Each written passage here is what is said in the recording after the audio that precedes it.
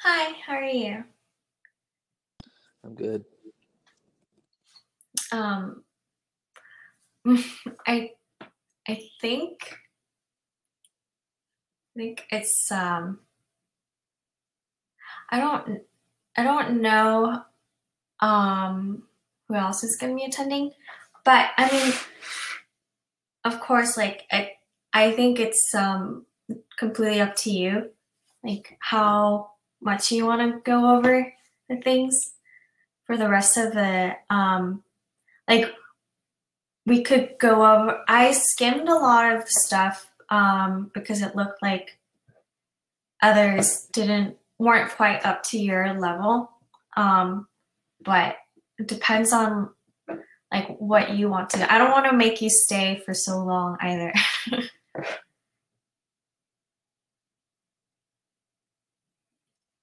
Yeah, there's only one other person.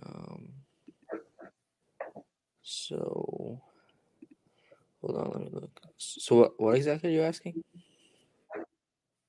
Oh, I was just asking like how it like which parts you wanted to go over, or if you just wanted to go over like the remaining portions.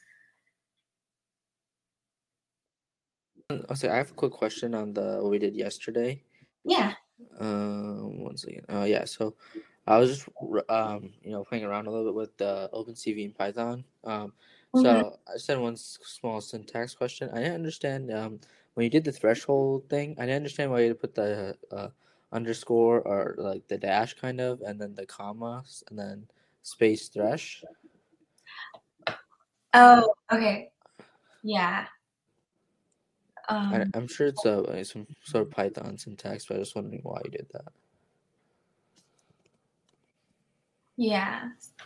Let me back to um I did it returns a tuple, so it returns two values, CV2 and dot threshold, and I didn't want to save the first value. I don't want to assign it to anything. So that's why I put underscore, but you can replace that with a variable name if you do want the value to be assigned to a variable name. So I was only using the second value that it returns. Oh, okay, yeah, that makes sense. Okay. Yeah. All right. Yeah, so hold on, let me look at what we're what the computer vision the notebook has for we can just continue what we were working on yesterday. Okay. Oh, I had another quick question, sorry. Yeah, no, Um go ahead. so I know so I had a question about like the sizes.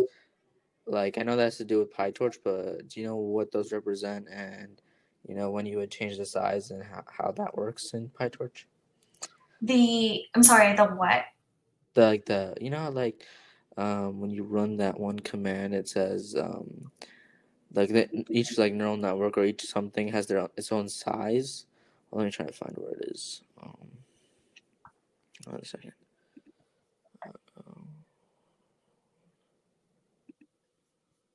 Um, I think you can share your screen as well, if that helps. yeah, we can do that.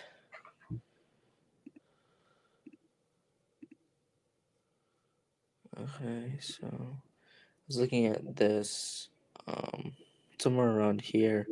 When you run one of these commands, it says, hold on, let me see. Oh, I think I have to rewrite Oh everything. yeah. Once the background the runtime stops running, you have to. I think you can just do so. Go ahead and do the. Um, I don't think you have to do every single cell, Okay. but I think you under part four you can run. Keep going down. Keep going down. Down, down. It's past all these slides. Oh, okay. This one part for it. Run this one. Yeah, I think it's working.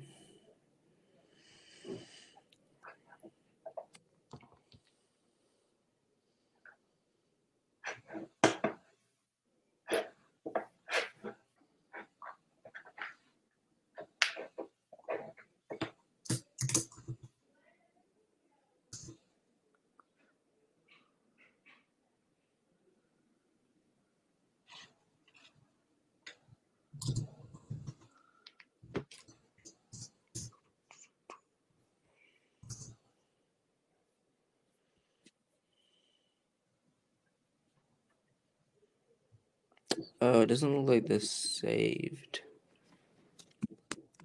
Oh, I think it's okay. And it looks like the MNIST data set is back up, so we can just use that one as well. It's just handwritten digits.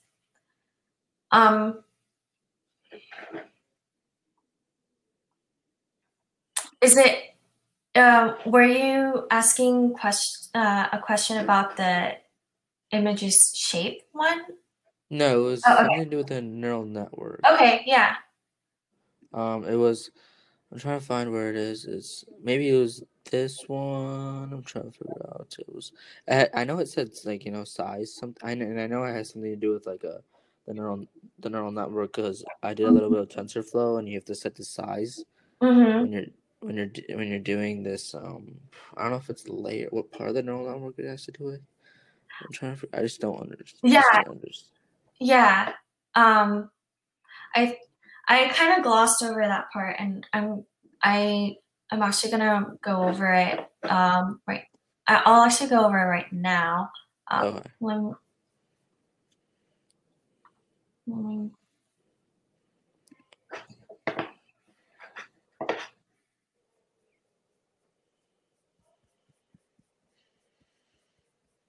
Okay. Can I actually share my screen with that? Yeah. Okay.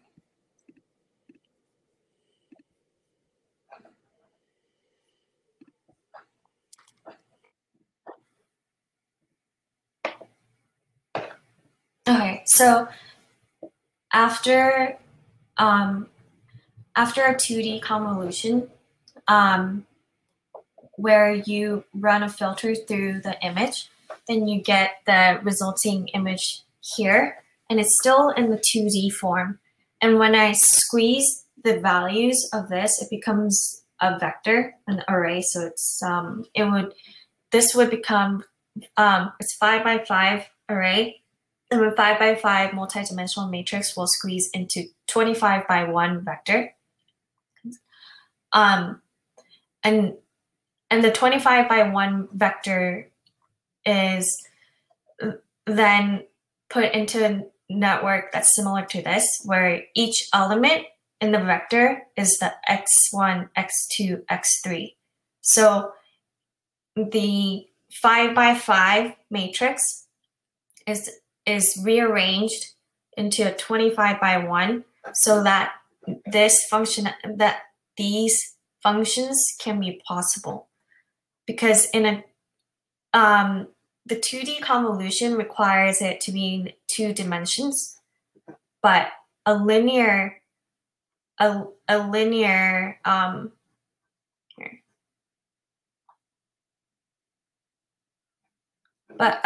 function requires it to be in a 1 dimension, and so that's why I squeeze it.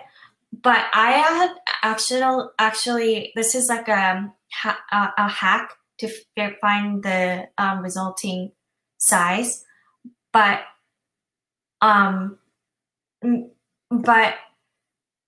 like what you would actually do is calculate it out by hand, or like there's another way to do it.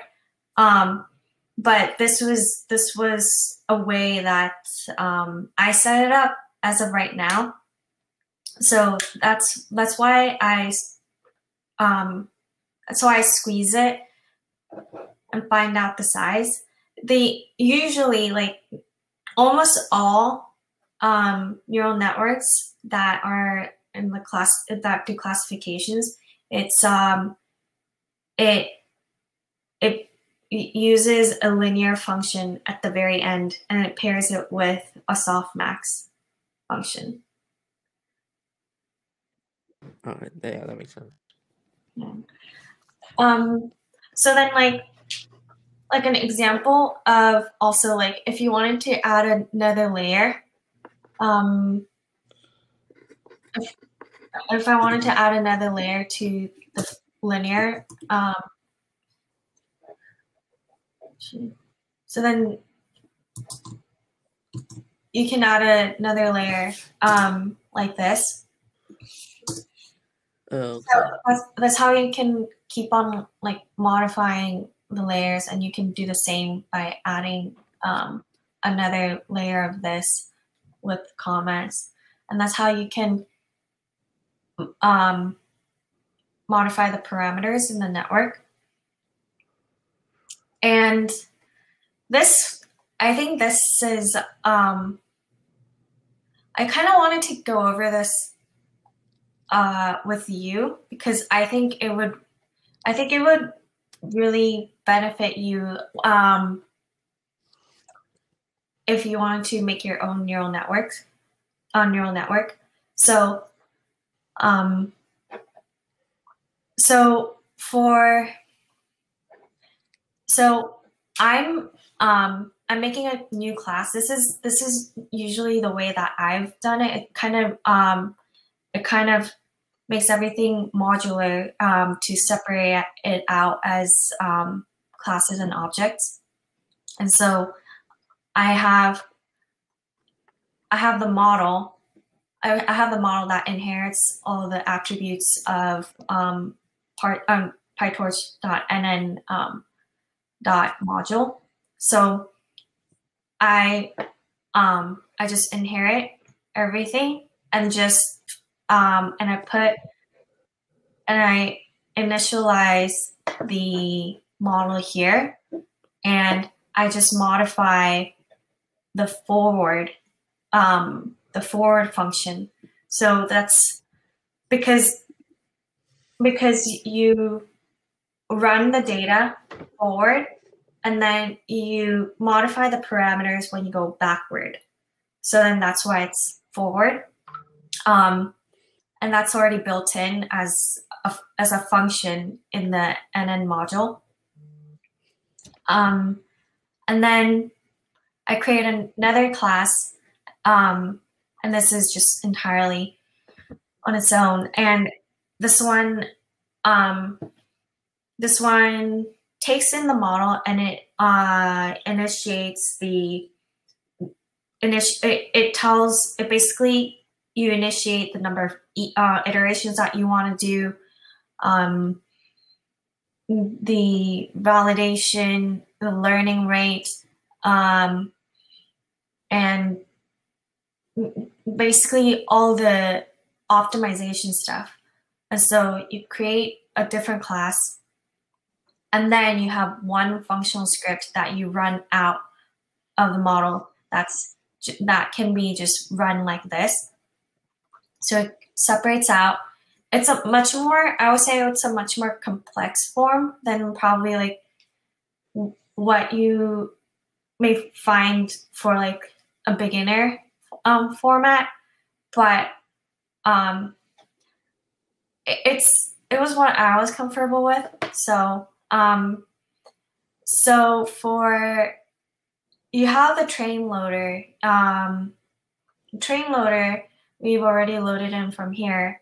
And this is, so when you set this to true, you are telling, you're setting the download to be true to download the data from the server, in which the data set comes from the MNIST dataset server, which is Lacoons. And I also transform it, meaning that I transform the data into a tensor, which a tensor in a deep learning format is basically it's a multi-dimensional matrix. If you have like a 5x5 image, then you expand a dimension so it becomes 1x5x5. That's all it does. Yeah, I think that was what I was referring to, the tensor size. Oh, okay. Yeah, yeah. So it's if it's expanded to 1x5x5, you can stack them easier, and you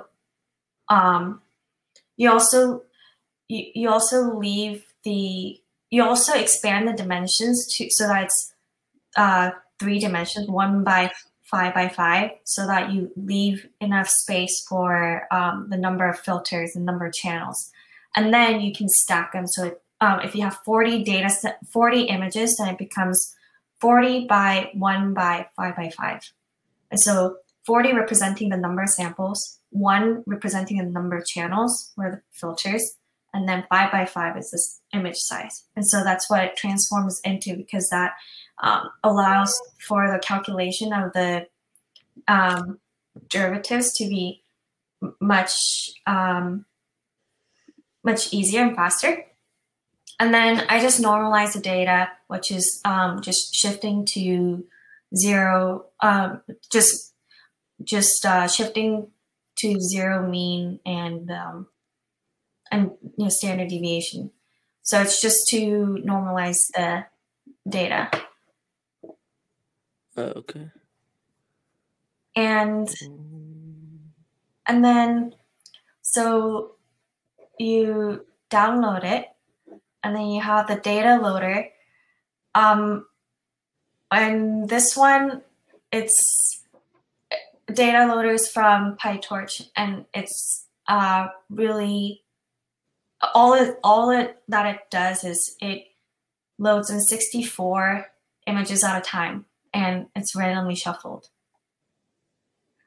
Yeah, I understand that. Yeah. Okay.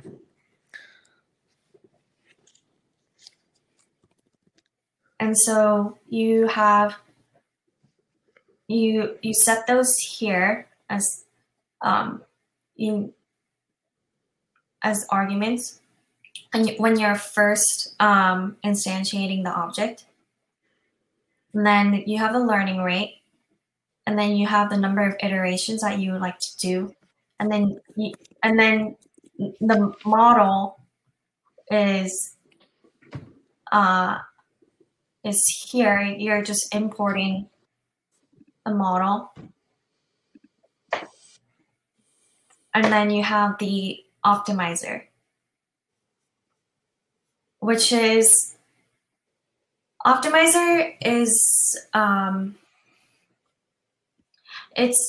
it's what you use to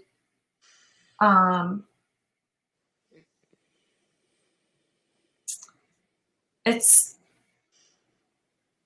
what you use to correct or to modify the parameters. Say so the most commonly used one is called Atom, and that's that it uses the learning rate, but it also makes the learning rate smaller as the training goes, so to make it so that you're not overshooting the parameters as you're getting closer and closer to the optimal parameters. The changes that you need to make are going to get smaller and smaller as it becomes more accurate. So that's where the parameters for the betas come in, and so that's the optimizer is a method. It's a different type of method that optimizes learning. And this cross entropy loss is the loss function or the cost function that motivates the network to go in the right direction.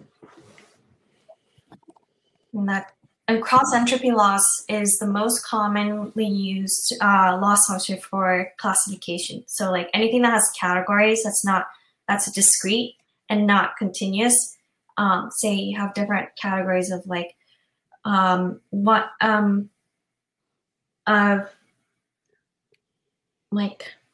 that something's a cat and something's a dog. then this is the function that you want to use.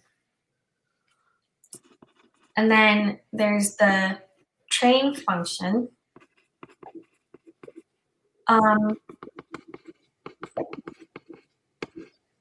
So the train function, right underneath it, it has self-model.train. This is important because it tells PyTorch that, okay, I want to modify the parameters during the training process, and so that's you want to put it in that mode, because later for validation, when you're trying to test how well it does, you don't actually want the parameters to be corrected using the data set. So you set it as .eval here.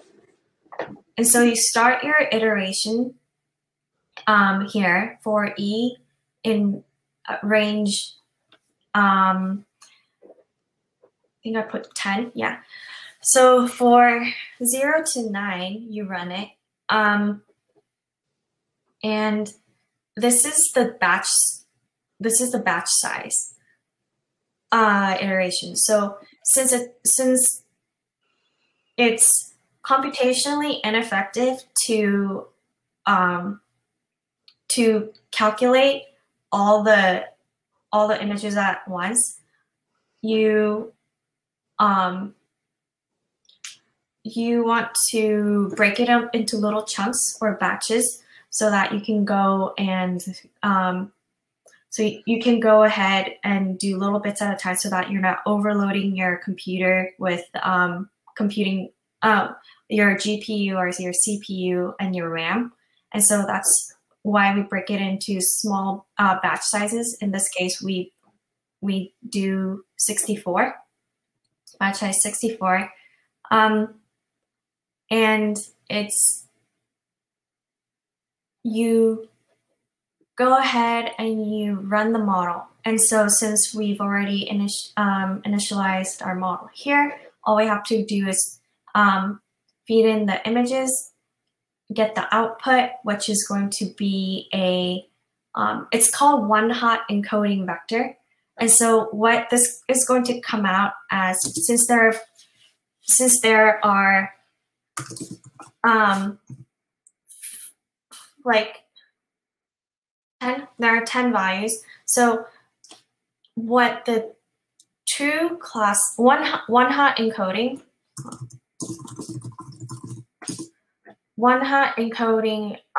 means that true classes is going to look like this. Okay, true classes, if it's a 9, then it's going to look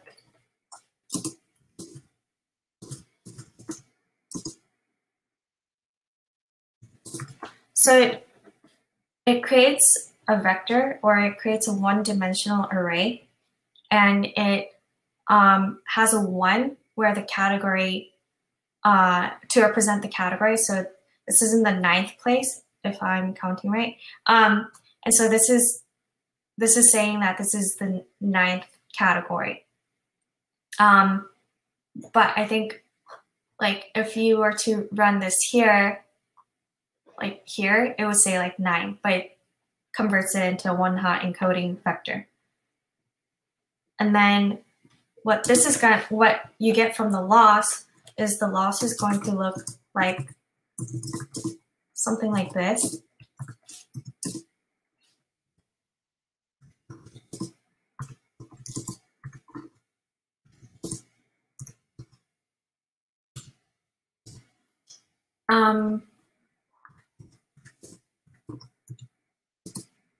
And so on. So it's actually not going to be just purely integers. It's going to be a floating point. And that's because we run it through a softmax, which takes the scores and it squashes the values to 0 and 1. So, and that's to make it kind of like a probability. So does it do that through like a summation, or it it does this. So it takes a value and it squashes all the values between 0 and 1. So then, like, if you have a value that's like 0.1, you can kind of understand it as a 10% chance that it's class 1. There's a 20% chance that it's a class 2, and so on. And so the loss here, oops, I meant the output. Sorry.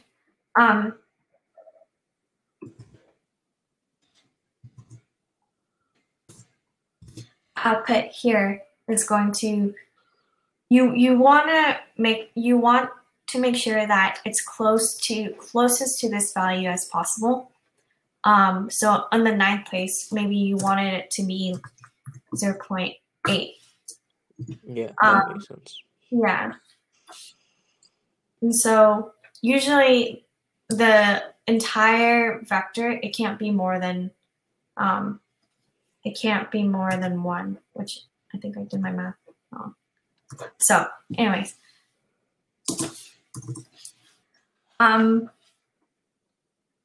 okay.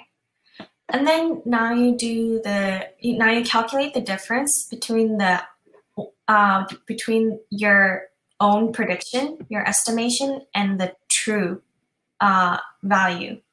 And so you have the true classes and you have the output, and you calculate the difference, and then that becomes your loss value. And then you get your optimizer and you just clean it. Just delete everything that's already on there to get like a clean slate. And then you calculate the derivatives, and you pass the loss back, and you see how much of each parameter that you would like to shave off. And the way that you can do that, you know the chain rule and okay. So I have, okay, so this one's actually kind of like it.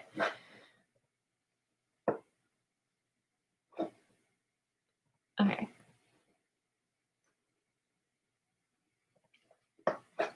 So backpropagation, all it really is a chain rule. I have a better diagram. I wasn't going to go over it because it looked like, well, Parker didn't have calculus yet. So, but let me just pull it up.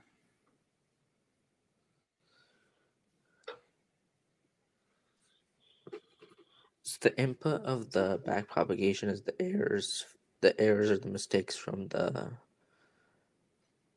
training, right? Mm-hmm.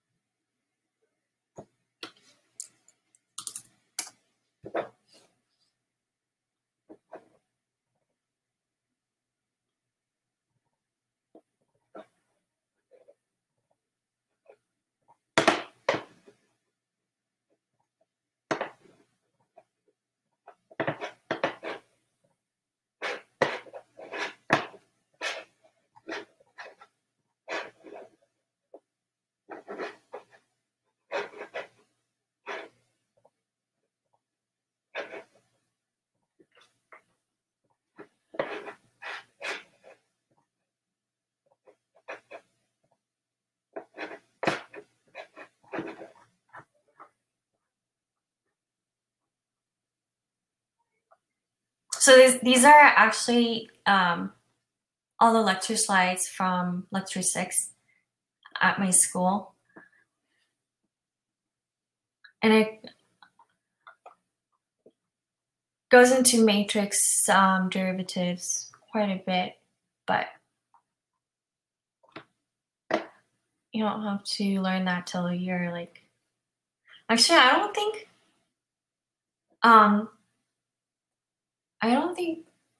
you learn that in college either. I'm not entirely sure, but What is that calculus for? Hmm? Is that like calculus for? Matrix derivatives? I don't think so. I think multivariate calculus and differentials are calculus 4. But I'm not what is it? I'm not entirely sure.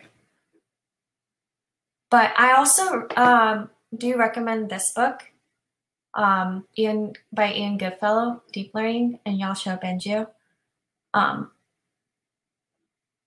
And okay.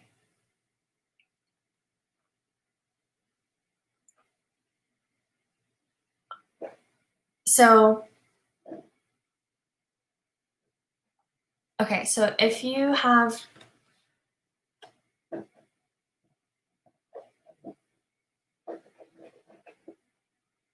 So say you have a function x plus y times z, then we can represent it in this diagram, like this diagram here, where it's x, y, and you have the operation where it's addition, and you have the operation where it's multiplication. So you plus it first. You're doing a forward propagation, so you're moving in the direction of these arrows. So it's x plus y, and then that gets fed into the multiplication operator. That gets multiplied by z, and you get the output value. And so say these are the numerical values for it.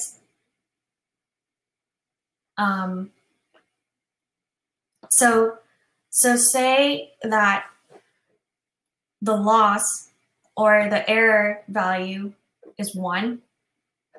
So this is the loss, and you're taking the derivative of whatever the loss function, which we're going to assume that it's not shown here what the loss function is, but we know the output. We know the output of the derivative of the loss with respect to the function. And so you get a 1, and you carry this 1, the loss term 1, back. And so it's if you take the derivative of this function with respect to z, then you get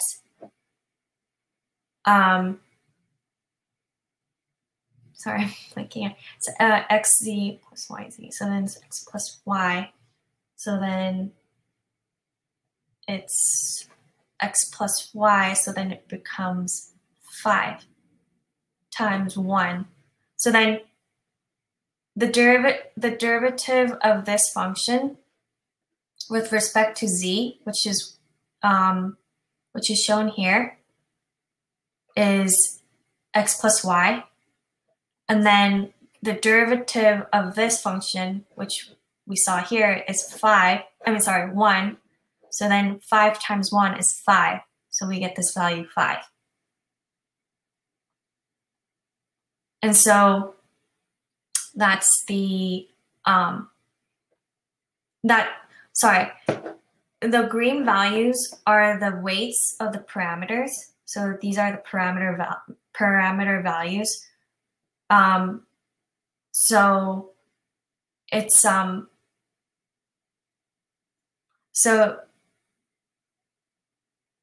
so when you're back propagating, you're propagating back how much you want to change the parameter value by. So as you pass back the loss back, you just keep on switching the what you want to take the derivative of. So since directly down the line, it's you want to see what's the derivative of this function with the respect of the weight that's described here, it's 5. So then you take the derivative of that with the respect to w, and in which case w is x plus y, and so you get 4, and then you keep going back until you reach all the parameters that you want to update. So then you want to and then so this would mean that you want to update this by 4, you want to update this by 5, you want to update this by 4, and so on. And so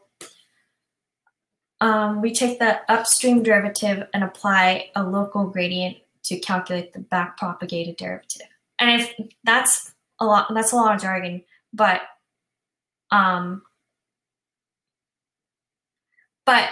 yeah, it's does that make sense? It's sort of analogous to the chain rule. Yeah, it kind of makes sense. It's I think the one thing that's missing from this particular lecture slide is that it doesn't really quite describe the weights. And I think this might actually be a better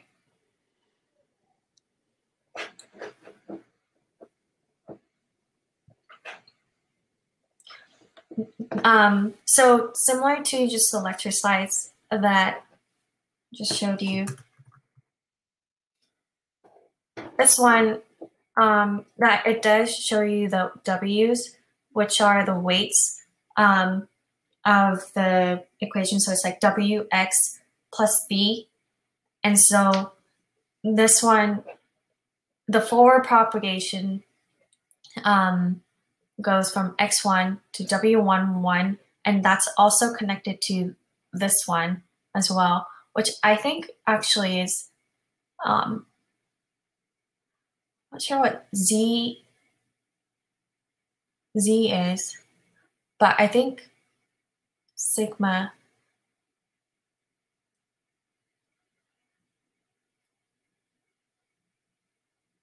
I'm not entirely sure what this is, but it's some type of operation.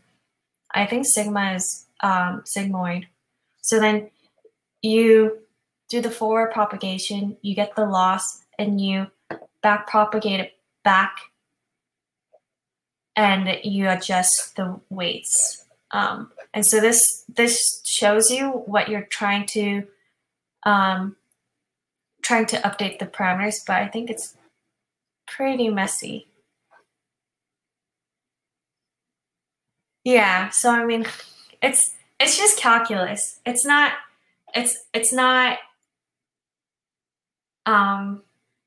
scary. That's all I want to say. No, it's not. I think if you just watch like a YouTube tutorial on it and just work it out yourself just once, then you'll understand it. Yeah. Before we go further, do you mind me showing you a PyTorch neural network I made, and then just going it through with me? Yeah, of course. Okay. Just so that I can get more like reinforcement and more understanding. Yeah. So I think it's right here. So I'll just explain it, and then if I get stuck or if I say something wrong, just let me know. Okay. All right. So well, this is not actually mine. This is like I followed just a tutorial on like the PyTorch website. Okay. This is like their beginning course. So yeah. Anyways, so here we're just loading the data, and then this is the data loaders you said. Do you know what this is?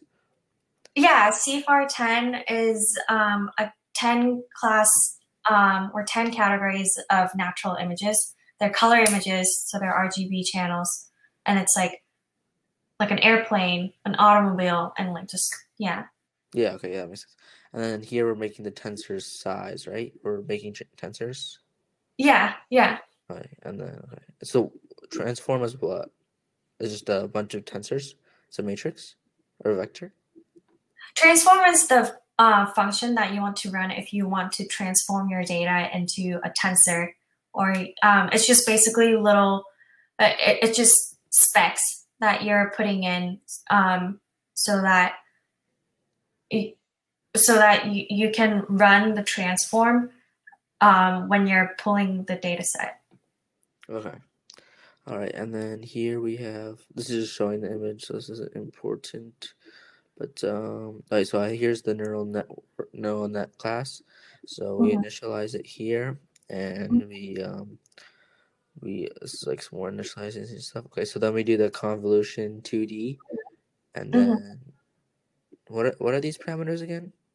So the first one is the number of channels, and since it's an RGB channel, you use it's 3 channels, and and 6 is the number of filters that you want to have. So the number of different kernels to where each kernel can detect a certain pattern, and 5 is the width and height, because they're usually the same. It's a square, so the width and height are assumed to be the same.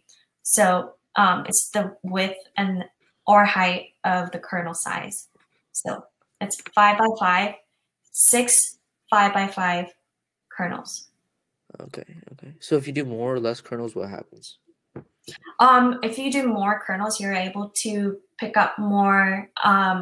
You're able to pick up more patterns. The only downside is that when it takes longer to learn, and the other downside is that you might be, it's a term called overfitting, and overfitting is when you make your model so like way too specific so that you can't actually generalize it to like other pictures. Data.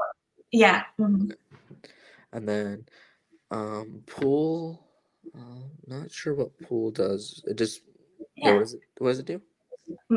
Pool actually takes a region. So if you are taking, like in this case, it's a 2 by 2. So it's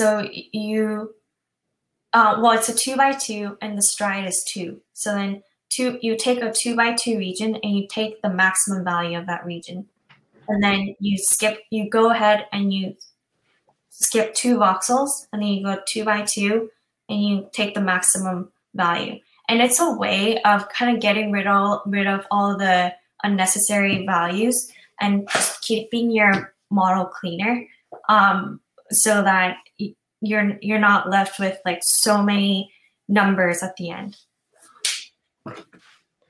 That makes sense. All right, and then the convolution is another what does the convolution represent again? Convolution is to detect and recognize patterns in the image. Oh yeah. It's like it goes between the layers, right? It's like a function. Mm-hmm. Yeah, okay, just making sure. And then these are the linear functions. I'm not sure why there's 3, because you mentioned that usually they have 1 at the end. Do you know why there's 3? Yeah, they actually like it. So the last linear function, you see how the last linear function has the value 10 at the end, and that's to signify that you want 10 values in your last vector one-dimensional array, and that's because you have 10 classes, and that's the last step. But if you go there, it has self.fc1, and fc stands for fully connected layer, and so most people do fully connected layers before, like at least 1 or 2 fully connected layers. Hi Yankai. Before the last fully connected layer, and that's and that's because usually fully connected layers you're able to you're able to have more parameters, and then so you have a more complicated model.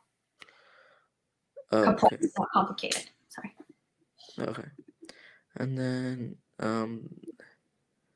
the forward here, what does that do in this situation? Forward is the forward propagation that that we went over in the diagram, where you follow the arrows forward, and so so forward function is an attribute that's already kind of like that's set in the NN module, and you're defining it here. Okay. So yeah. Okay. And then yeah, so in this case, you are doing the convolution, and then you kind of nest it, and so that's definitely a way to do it. yeah, and then okay, and then here, what was the? I'm assuming this is a type of function, right? Mm-hmm. It's a rectifier linear unit, rel-u, and it's the function. It's on the slides. If you go up to nonlinearity and hidden layers, yeah, that one. That's the rel-u unit. Oh, okay. So this is the lambda thing. Mm-hmm. Okay. And then wait, so oh, so this is basically the nonlinear function. Mm-hmm. So when would you use a ReLU? When would you use a convolution? So rel-u is rel-u allows you to make your model more efficient. It's not necessarily a like a pattern detector, but it's more of a way to kind of get rid of all the values that are unnecessary. So or that aren't helpful. So it turns all the scores that are 0 and negative into into zeros. And so it's a way, kind of like how a max pool operation is. It's not necessarily to detect anything, but it's there to for efficiency, and it's and for learning purposes. Like you get to it's an activation function, because at the end of each operation, kind of like a convolution. It's actually it's actually Kazim's file. He wrote a neural network actually.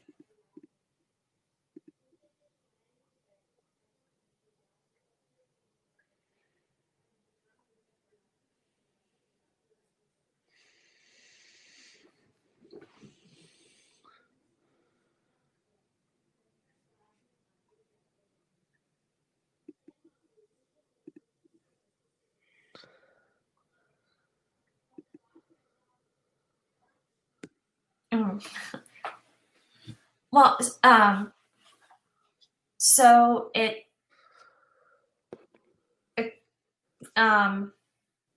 not necessarily to detect patterns, but it's more so for helping your model learn, like performance wise. Okay, and that's done at the end, right? Or Right. It's done at the end of each layer. okay, yeah, okay. All right, and then this is, I think, a little, the end part, but also the more confusing part.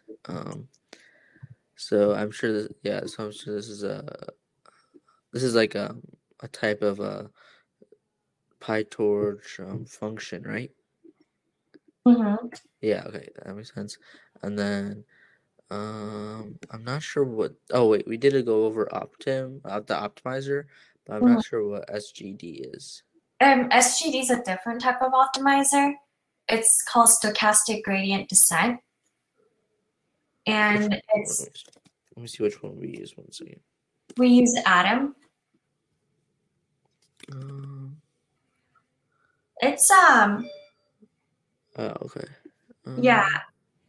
Atom, like stochastic gradient descent is the very it's one of the earliest form of optimizers, and Atom is just kind of built on top of that. It has more bells and whistles, basically. But stochastic gradient descent basically takes the derivative. Um, it takes the derivative of the cost function. So like cost function, cost function could be like in a parabolic shape, and you always want your error to be low. So you want to find the lowest point in your function. So in order to find the minimum of a function, you take the derivative and you set it to 0, right? Yeah. Okay. And so that's what it does. It takes gradient basically means derivative, but in a multidimensional like form. And so you take the gradient or the derivative of the function and you descend so that you can get to the lowest point. And so that's what it means, stochastic gradient descent. Yeah. Okay. All right. And then so that's the optimizer, and then this is the running loss Mm-hmm. variable, and I'm trying to see. Oh yeah. So we loop through. For each epoch, we loop over the data set multiple times, Mm-hmm. and we get the inputs, um, and then zero the parameter gradients, and then we're optimizing it. So let me see what statistics it prints out. Do you mind explaining this part, because it's a little bit overwhelming for me? I'm having trouble comprehending it. Yeah, yeah, of course. Oh, I can't see anymore. Sorry. Okay. Um, so okay, so the running loss is just to keep track of what how your loss is updating. Um, and so it just in this case you have running loss plus equals. So you keep adding on per batch. So and so inputs. So for the data, usually how the data is usually structured is it's a tuple, sorry. And you have the data, input data, and you have the class or label. And so you're returning those values and you're setting them, you're assigning them into inputs and labels as variables. And then you zero the parameter gradients um, because uh, because if it's because you want to erase the gradients that you've calculated or the derivatives you've calculated in a previous batch so that you're not accumulating so many derivatives because it'll actually mess up your calculation. So you clear out your optimizer um, so that you don't have any gradients, and then in the forward, so the net is basically the model that you've defined, which was like I think like 2 different layers or something. Yeah, that. So you are How do you know how many layers it is? oh, just because you have the convolution. So you have one convolution that goes through ReLU and pool. And I don't usually consider activation functions and rel like value functions and max pool functions as a layer, just because it's not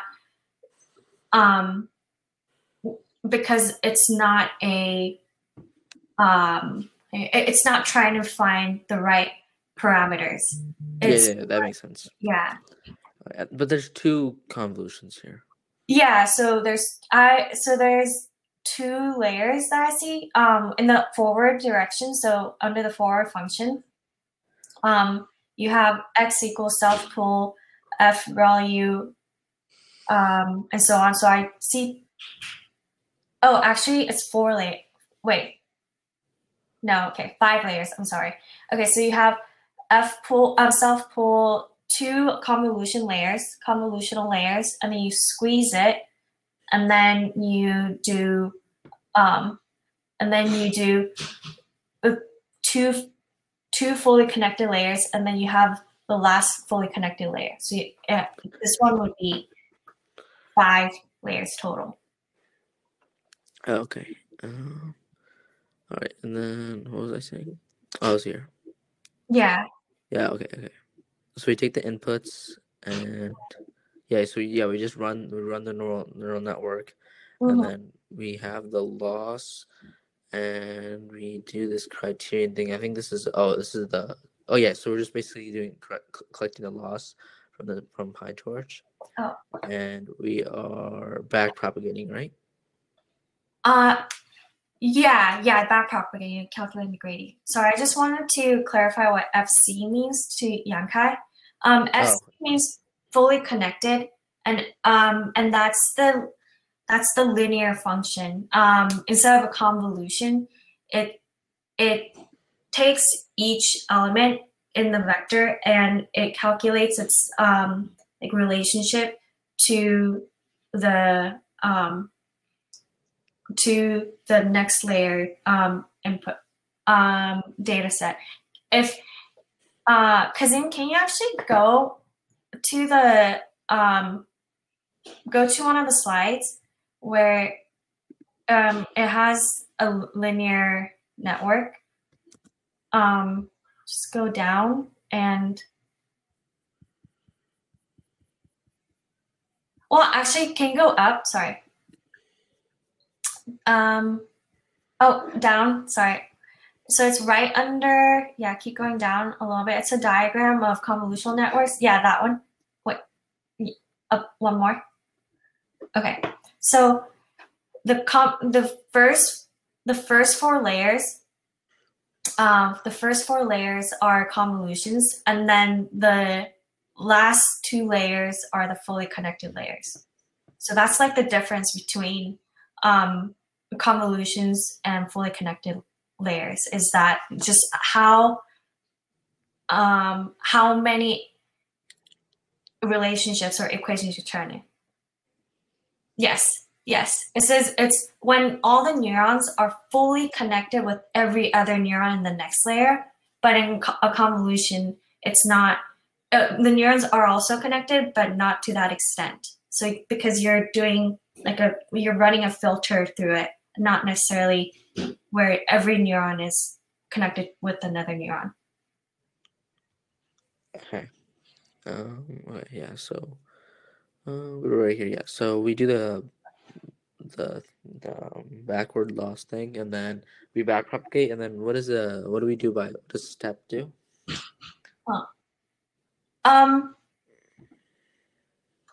So optimizer step is when you step in the direction of the. So it's called step, but what it's actually doing is it's modifying the parameters. So all the gradients, the derivatives that you calculated, you now go ahead and you update the parameters. And Yankai also had another question. Seems like a neural.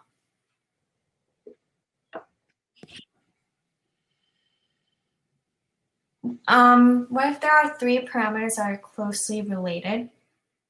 It seems like neural network only connects 2 neurons at a time.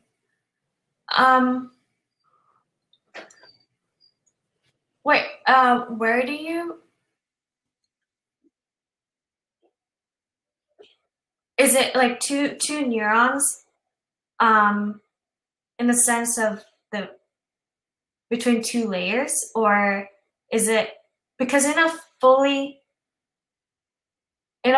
connected in a fully connected network, it's the neurons should be connected to all the neurons in the next layer.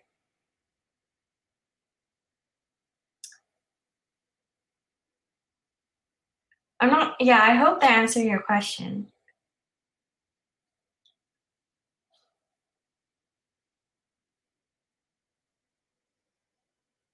Okay. Okay, so optimizer step is you modify, you update the parameters to, and then you calculate, you calculate, or you just update your loss term, and then print. So then, do you know what a mod operator is? Are you That's talking if about I, this part? yeah, if I, Yeah, and you're then just taking every 2,000. huh? Yeah, so it's basically like if No, yeah, it's like yeah, the remainder of the division. Yeah, yeah, I understand. yeah. That makes sense. Okay. Yeah, this part makes sense. What does the epoch do again? Epoch is the number of iterations. Oh, right. Yeah. Okay, and this is just the end here. We'll just save it. Yeah, something important here. Mm-hmm. Okay, I think I'm understanding it a little bit better now. So Okay. if you don't backpropagate, Uh-huh. will the neural network be somewhat accurate, or like will it just like be really bad? It'll just be really bad. It just wouldn't learn anything. Okay. All right. Okay. Yeah. So you know how in the loss function you are going down? Oh. So it's like 2.168, 1.8, 1.6, and then so on. And then you get to a point where it's 1.285 and then you go up 1.288. So if that is what the behavior of your neural network is doing, then that usually means it's stuck. It can't optimize and have a better accuracy because maybe you don't have enough parameters, you don't have enough layers, or you're overshooting your learning rate's too big. And so there are different ways that you can try to get your loss to be lower, and that's like a good indicator. The other thing is like a loss value is somewhat arbitrary. If I were to look at 2.168, I don't actually know how many images out of like 1,000 that's getting right. So you don't necessarily have the percentage accuracy. So like what I like to do is to keep track of also like accuracy percentage, just because it's more interpretable as a Yeah, human. Yeah. that makes sense. Okay. All right. Okay, that makes sense. I think I'm gonna have I think I'm having a little bit of trouble on the math aspect, just the values and the like the linear. I understand the functions, but just like the parameters and just like the technical math, I'm having a little bit trouble comprehending that. But I think I understand the the basic concepts much better now. So thank you. Oh, no problem. Yeah, I mean that was actually the last task I was is actually a sorry, I'm just gonna share my screen.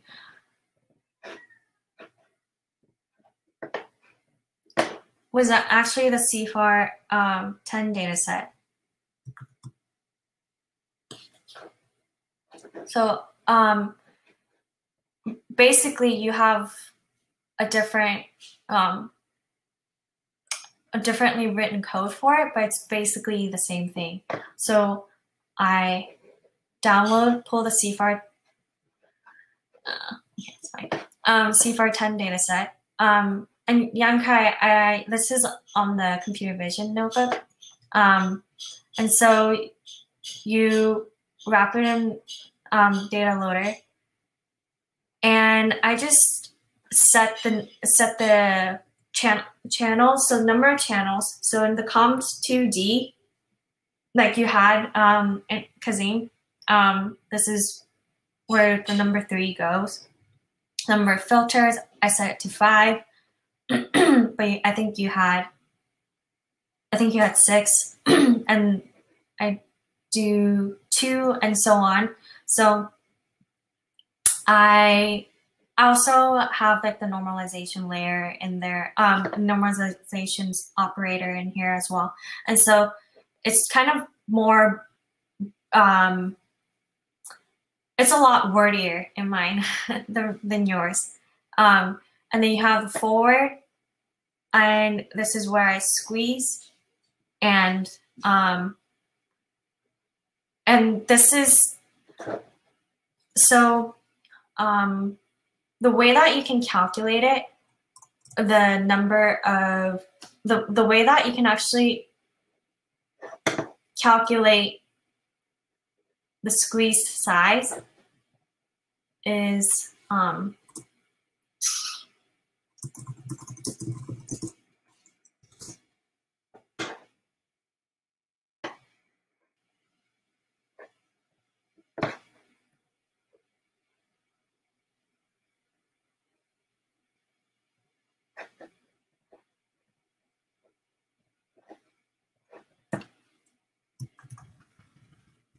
so n is like, look at it as, so n in this case it's in a 1 dimension, but I guess this would be, in this case where it is a 2 dimension. So that the output width and output height is determined by the width of the input image minus the filter width plus 2 times padding over the stride number plus 1. And so if you use this formula and you just, yeah, when you use this formula, you can actually calculate, the squeeze size here, because you would get the output width and output height, and so it'd be a 2 by 2. It'd be an n by n image, and you will squeeze that so that it becomes n times n. Does that make sense? Or did I lose you? The equation again? Yeah, sure.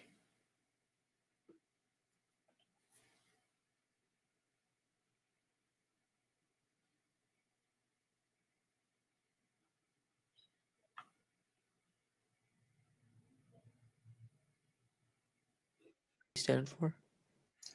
Padding, and I actually have an example of that here. I glossed over it yesterday. So convolutional padding is when zero padding is when you add zeros to the outside of the image. And sometimes you do this because you run out of the images. What I mean by that is, say that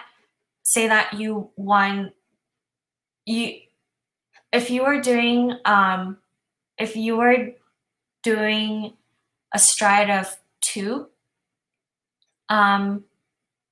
if you're doing a stride of 2 or stride of 3, let's do stride of 3, then you'll take the convolution over here where you put the kernel on top here, and then you skip 3 pixels, so it goes 1, 2, 2, 3. You skip 3 pixels and you do another convolution here, and then you skip 3 pixels and you do another convolution here. But you run out. You run out of like you just don't have any more pixels in this area. So in order to do another convolution, you can zero pad it, which means you just add 2 more columns here of zeros, but you want to kind of do it evenly around everywhere, just so that it's not biasing. And so that's called zero padding, when you pad the image to be bigger with an arbitrary, like non-meaningful value like a 0, so that you have enough space to do another convolution. And then you have that. And the stride is like basically like how many pixels that you want to skip.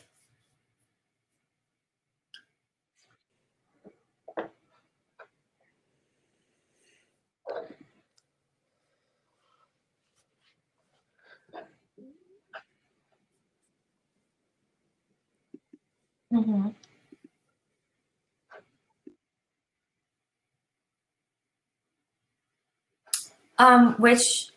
Which matrix, Yankai? Is it the 2 equations? Oh, okay. So the matrix would the width and the height of the matrix. This just calculates the width and the height of the output matrix, but yeah, it's n by n. Yeah, exactly. Yeah. Mm-hmm. And so actually, Kazim, if you want to go back to your code and look at the look at how they calculated the values, or so you know how they is it just use equation? Oh no. So the matrix doesn't actually get calculated in these 2 equations, but this is how the final matrix is formed. So then let's just use this as an example. So basically, yeah, let's use this one. So if I were to do a convolution,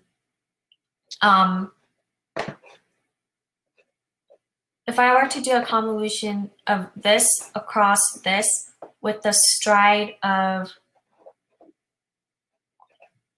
1, which I think is ultimately this.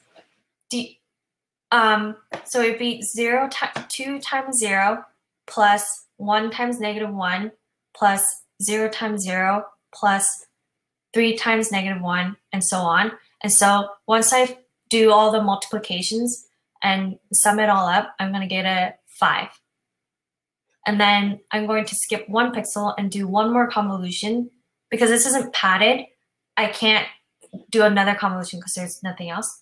So it's going to be 1 times 0 plus 0 times -1 times 0 times 0. And then once you do all this section, you're going to get a number -9. And then you're going to snake around, and then you're going to do this part, and then you're also going to do another convolution here. So you do 4 convolution, and so that you get the matrix. But then if you want to figure out the dimensions of the resulting matrix, then you can just play. That's a 4x4 input image with a 3x3 kernel, and so you go 4 minus. Oh, the kernels. The values in the kernels. it's basically, it's analogous to like a pattern detector. Like for this one's easier to see. So if we kind of see the kernel as well, if we see 1 as white and 0 as black, then it's an X.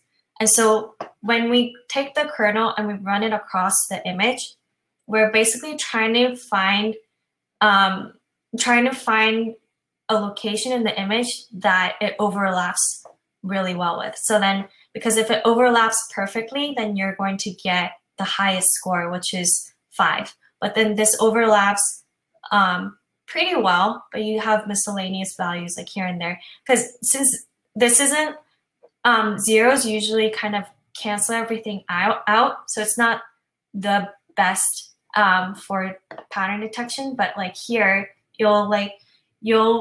this basically reduces the score for anything that's and anything that's like big, like, because negative, if we were to do this convolution here, -2, -1, these are fairly small numbers besides -4. And so -2 plus -1 plus 0, so then that's already like -3, and you have another -3, so it becomes a -6, and so on. So the output value is going to be very small, and so it is very small, it's 2.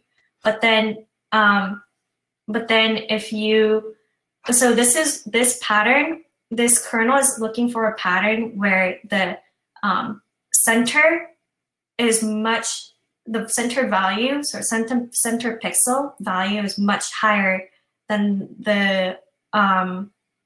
say the ones around it. So then in this case, it's 19, so it's saying like, okay, well, 3 is higher than the values around it. But this one's higher, and so it's saying it's detecting a pattern where 2 is almost higher than 2 is higher or equal to 1, 2, 3, 4, 5, 6, 7 of the surrounding neighbors, versus this one where it's let's see, 1, 1, 1, 2, 3. I guess it's like they're pretty comparable, but like this kernel is looking for like that distinct contrast, or like just like a higher value in the center and like lower values all around. So that's what the coefficients mean. So going back to this, so it'd be, still using this as an example, 4 by 4 and 3 by 3. So it's 4 minus 3 plus, there was no padding, so it's 0 over 1. And so it's 4 minus 3,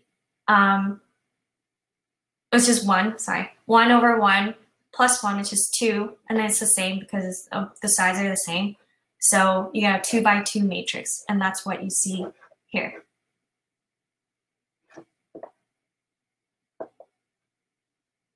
Does that make sense?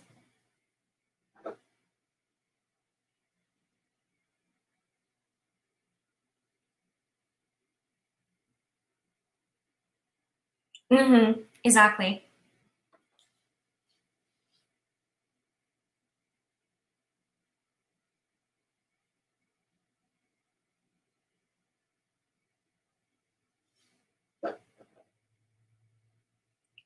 Yanka, what kind of bioengineering are you interested in?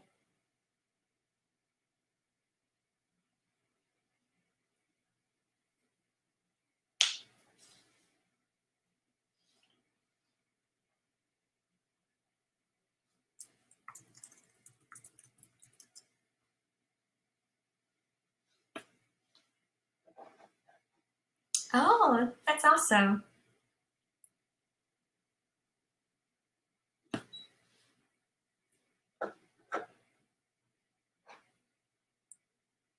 Do you have any more questions?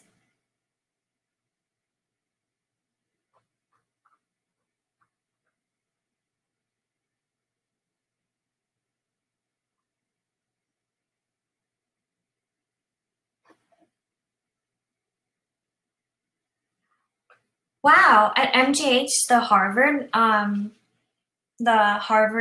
at Harvard in Boston.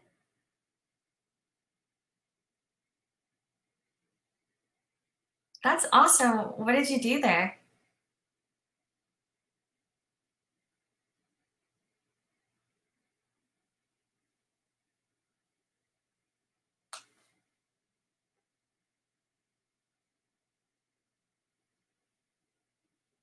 Like human behavior?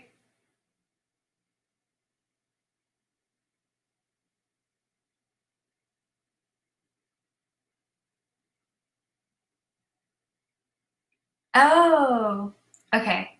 That's awesome. That's really cool. Yeah, I mean, I have a friend who's in the neuroscience PhD program, and he does mice work too. And he studied the dominant and submissive behaviors of mice and how they act with kind of like studying the social hierarchy. And he would do surgery in the mice brain, and he would have electrodes in the mice brain.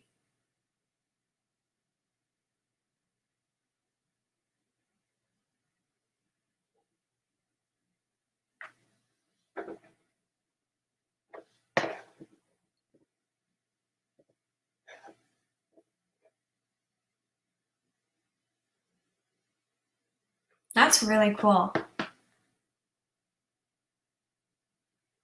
It also mouse behavior?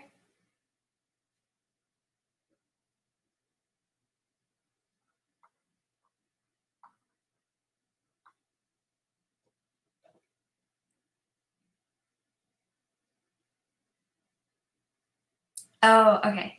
Okay.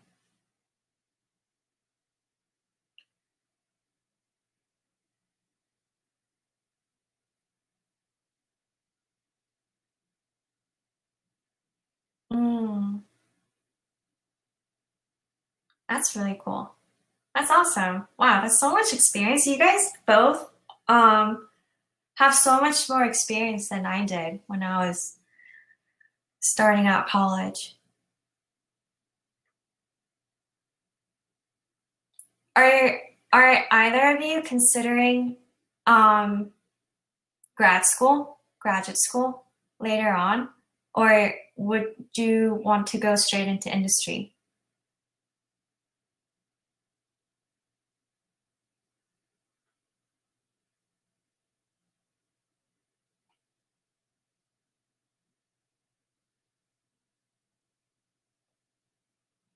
Yeah, I mean, I think. Well, yeah, I wouldn't say PhD is. Uh huh. Yeah, yeah. I will say though, it's harder to get back into school after working because the money is so nice. um, and, and then because you have to like take the GREs, and then you have to ask for letters of recommendation. You have to apply and all this stuff, and that's often a deterrent. But um, I would I would say like the one thing about graduate school is that you get to pick and choose what classes you want to focus on. So like in undergrad, you have to take all these classes that you may not want to, but they're prerequisites, and you don't have a lot of choice in that. But in graduate school, you can really specifically take like certain classes. Oh, what um are you taking Python or not taking? Have you been what kind of coding are you looking into? Wait, what year are you in college?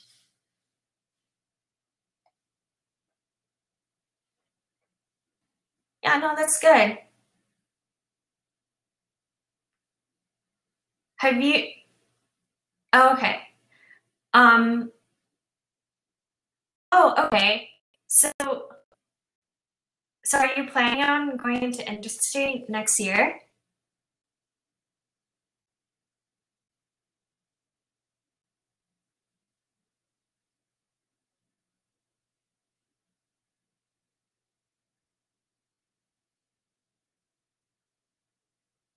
That's awesome. Yeah. I mean, do you know what you want to do?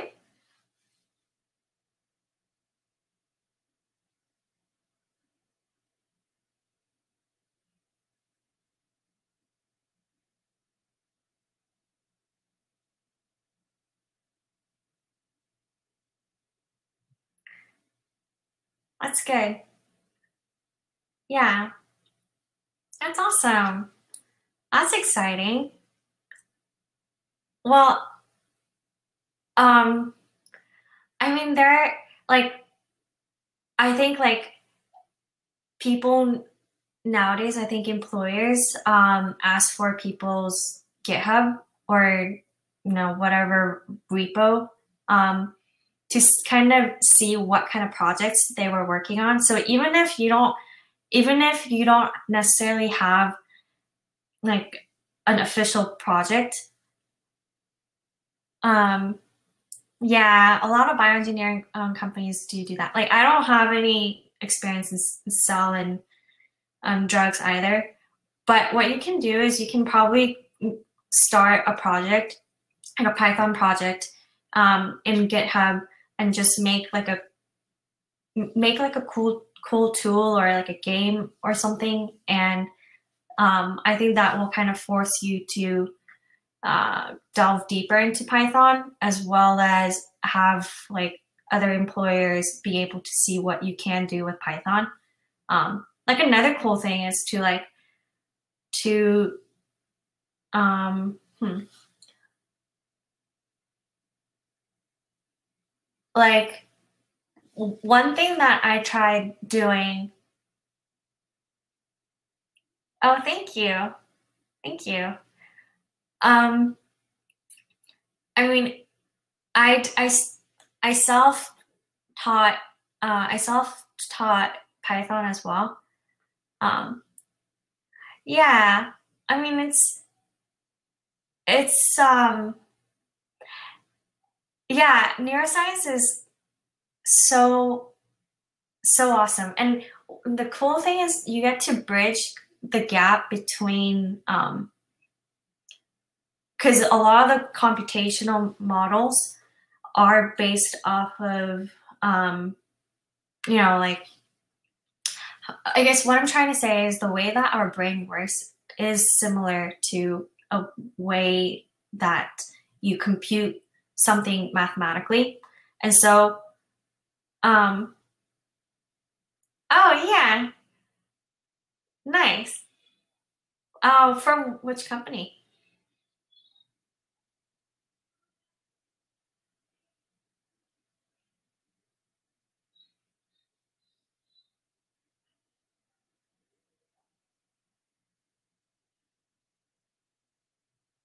Huh, I'm an expert.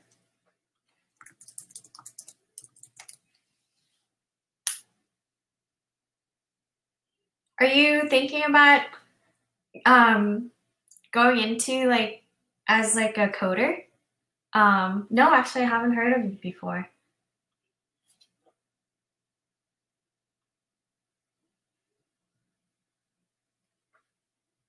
Oh, wow.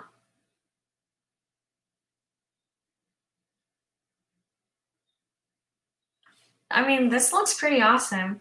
Entire, I mean, um, this looks really thorough. Wow. How, can you do everything in a year? Or it looks like a lot of stuff.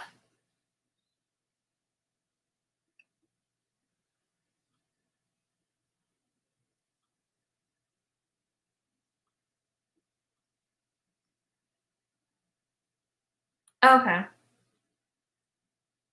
Is it intensive? It looks um hard. That's awesome. Yay. I'm glad.